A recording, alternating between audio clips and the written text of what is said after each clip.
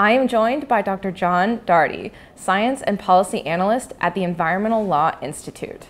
With expertise at the intersection of science and policy, Dr. Doherty is here to discuss how Earth and space sciences can influence global decision-making, drive innovation in AI, and strengthen climate change policies while fostering diversity in the scientific community. Thank you so much for being here. Thanks for having me.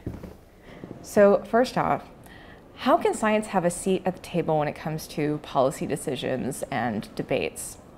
So I think there's this misconception that science ends at the publication, and that's just not true, right? That's where science starts.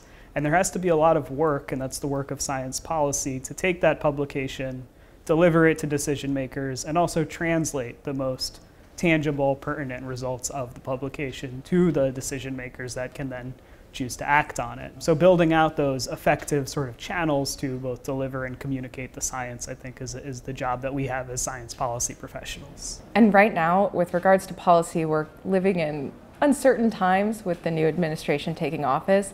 So what do you see with this that concerns you, and where are some areas where you're looking for possible common ground?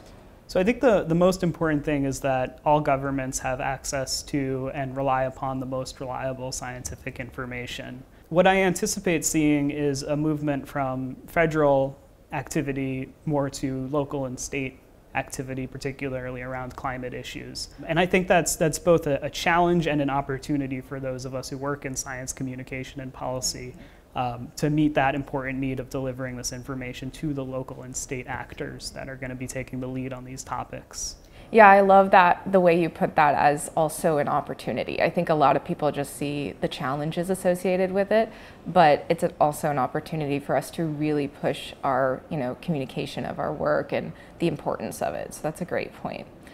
And now we also are seeing a transition and a shift toward a lot of AI and machine learning in science. So where do you see Earth and space science's place in this fast-changing area? Yeah, it's a question that you almost universally get as a science communicator now whenever you give a talk, right? Is how is AI going to impact this field? With the massive caveat that I am not an expert in AI or machine learning.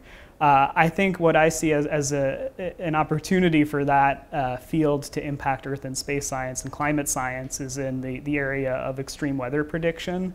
So to the extent that AI and machine learning can be used to inform how and where extreme weather events might impact different parts of the country and the world, and help with that kind of analysis and adaptation efforts could be an important way, I think, a beneficial use of that technology. Yeah, absolutely. And while AI is important, people are still very important for science, and science has always been powered by people. So how can we as a global scientific community keep growing and attracting new and diverse professionals to our field? It's a challenging question. It's a question that not only touches on the scientific field, but also the policy field. We have a real issue with diversity, right? And we need to fix things. There's not one easy answer to do that.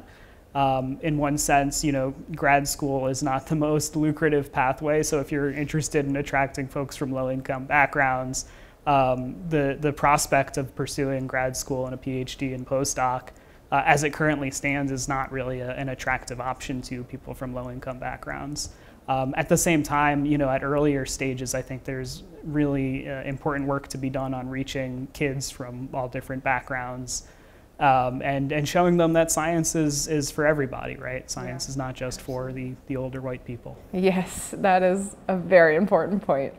And lastly, how do you think global policy can be strengthened, specifically surrounding climate change?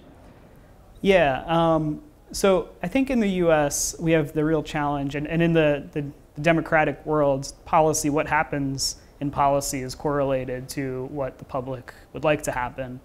And I think the challenge around climate and many other science policy issues is just the amount of disinformation and misinformation out there. And so that's sort of I think the challenge of our times as science policy professionals and communicators, is to meet that and to address those concerns about misinformation. And that's not an easy thing to do. It's more than just showing results and publications, but showing how scientists come to those results and conclusions of their papers and why we're confident in those results, and really explaining the how rather than telling the what. Yes, absolutely. Scientists are really good at making publications, but we're not often all that great at communicating them to lay audiences, to the general public, which is really important if we want their trust. Well, thank you so much for coming on and sharing all of this insight. Thanks for having me.